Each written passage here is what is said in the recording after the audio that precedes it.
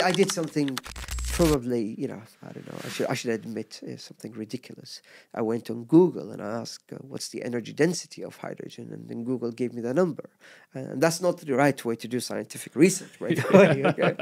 So he gave me a number and I chucked that number and I started to, kind of calculate on a 747 how much, tanks and wings they have, space in them and volume of it. Okay, so if we cultivate this much, then this is the results, then we can get this much.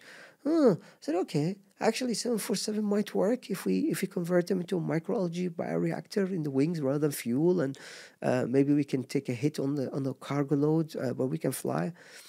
I mean, I was a bit naive and, didn't do the proper research. Actually, what Google gave me the energy density of the liquid hydrogen, the highest energy form of hydrogen, which is at minus 253 degrees, not the gases hydrogen, the microalgae produces it.